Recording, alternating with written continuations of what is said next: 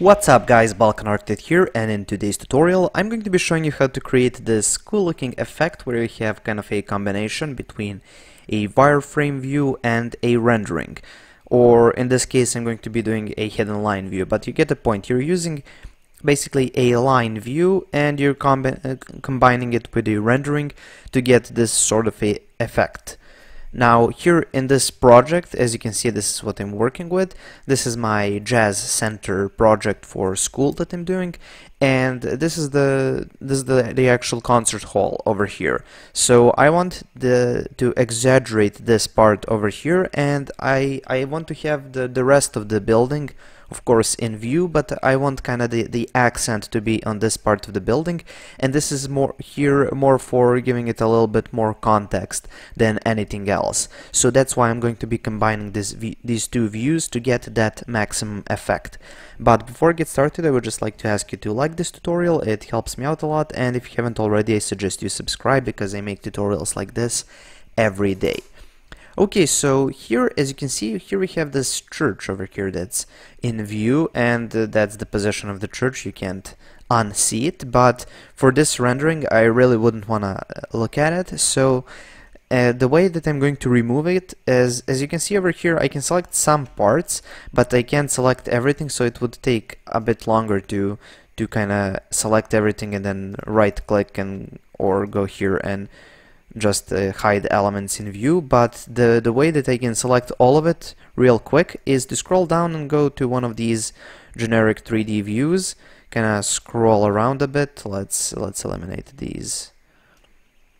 the crop view, and let's just turn off transparency just to make it easier on us. So here's that church, and what I'm going to do is I'm going to select it and select it in this view, then jump back into my 3D view, and now just hit here, hide elements in view, and as you can see now it's gone and it isn't protruding in the rendering or the wireframe view. Now yesterday I showed you how to create this all white rendering, and that's the one that I'm going to be using, and today I'm just going to show you how to create this hidden line view.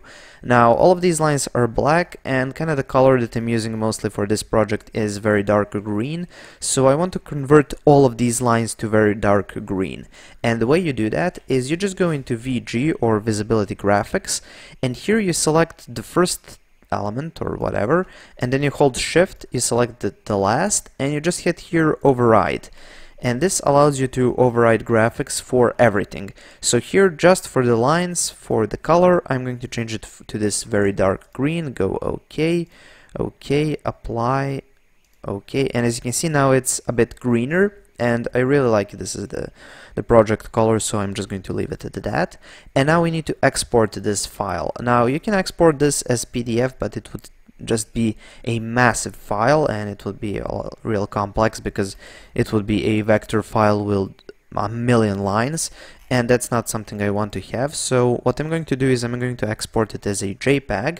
So I'm just going to go here to File, Export, and you scroll down, you have here images and animations, you find image, and here you just need to set this to 1500 or 15,000, sorry, and that's the maximum amount of horizontal pixels that Revit will allow you to work with, at least in my experience. And this might look like an overkill, but trust me, you want to have that high quality. And then here you just set where you want to save it, and I already saved this image, so I'm not going to do that. And then you just hit OK when you're finished selecting everything. So I'm just going to cancel out of this and minimize this, and as you can see here, I've got these two saved up. I've got this rendering, this is that white effect, and again, if you want to see that, link is in the description. And here I've got just this line work view. Okay, so what I'm going to do next is I'm just going to jump into Photoshop. Wait for a second. Oh, here it is. Okay, and I'm just going to go here to File, New, and the dimensions for this paper that I'm going to be printing for school are 100 by 40. It's kind of the main view, and here we have it. So this is the paper size that I'm using, and now I need to load my two images, and the easiest way is just to select them, load them in, and just maximize the screen. Just go Finish and Finish again. And now, as you can see, I have both of them. And how you overlay them on top of each other, you just want to keep the lines from this view. You do that by selecting this aligns layer, and then you just go here and you turn this to multiply, and this is what you get. So you get this kind of a view. And as you can see, it's not really overlapping. I did that on purpose just to show you what to do in cases when it doesn't overlap. So what you're going to do is you're going to zoom into one part or of the image, and you're going to use something that's small element like these windows that I can perfectly align, and you just go there, and then you jump over to the other side and see if everything aligns. And as you can see, all of these windows are over here, so it's a lot smaller than it needs to be. So you just hit Control T for transform, and then you stretch these out a bit. And then you zoom in, you see, yeah, this looks like it's aligned. So let's move it up a bit, and let's just go finish. Because when you're scrolling around in Control T or transform mode, it's difficult to scroll. Okay, and as you can see, it's quite alright. It's almost perfect. Let's just move it just by a couple of millimeters to this side. Yeah, now it's perfect. And let's just go finish, scroll up, see on this side. Yeah, this looks perfect.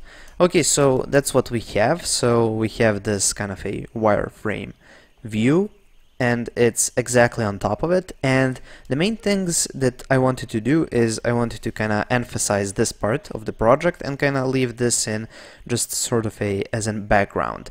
So the way that I'm going to do that is I'm just going to go here to the rendering and put a layer mask on top of it. So this is the layer mask that I'm talking about, and here you get this white mask over here. Now, as you can see, I can select this layer and then I can select the mask. Now you want to be on the mask, and then you go here to the brush tool, and I'm just going to choose the biggest brush because it's a huge rendering, huge. Okay, and here I'm just going to choose black, so just make sure that it's real black, and then you can just go over it, and then you can remove the rendering in these parts. So as you can see over here, I've got this really dark shadow over here that I really don't want to have, so I'm just going to go like that.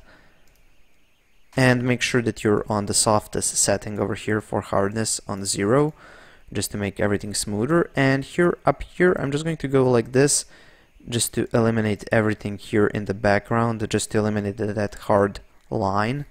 So I'm going to do that, and as you can see now, it's already emphasized like this. And sometimes you want to have just a little bit of a rendering over here. So what you can do, you can open this mask, and then you can drop the density just a bit. Maybe something like this would do the trick. And as you can see, so now we have some shadows, but they're really faded. So the emphasis is still on this part of the drawing. And if these lines are not thick enough, you can always just go here and go to brightness and contrast. Make sure to attach it just to the layer lines, and then you can drop the darkness way down, and then these lines will look thicker. As you can see, they're lighter, thicker, but I don't need this, so I'm just going to delete it. I like it the way it already is. And if you want to just jazz these up a little bit more, you can go here, and I like this color lookup. It's like using those Instagram filters. It's usually ugly, but sometimes you might find something that looks good. So you just select one of these, and then you scroll down using your arrow keys. So the first one was cool, this 2-color effect, but you can just scroll down and find something you like. Maybe this one looks cool. And okay, this is way too much. Ooh, this one looks nice.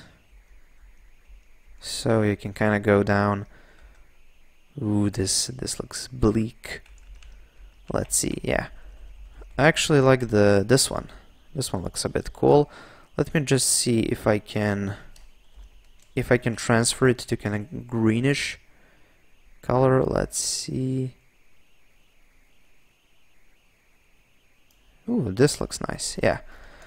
Okay, so that's how you do these a wireframe to rendering combinations, and that's how you can get these amazing amazing drawings or presentation panels where you have kind of a line work effect, but it's got a little bit of soul because of the rendering in the background. Okay, so that's pretty much it for this tutorial. Thank you for watching. Please subscribe, like, and share this video. And if you have any questions, comments, or suggestions for any future tutorials, please leave them in the comment section below. Thank you for watching and have a nice day.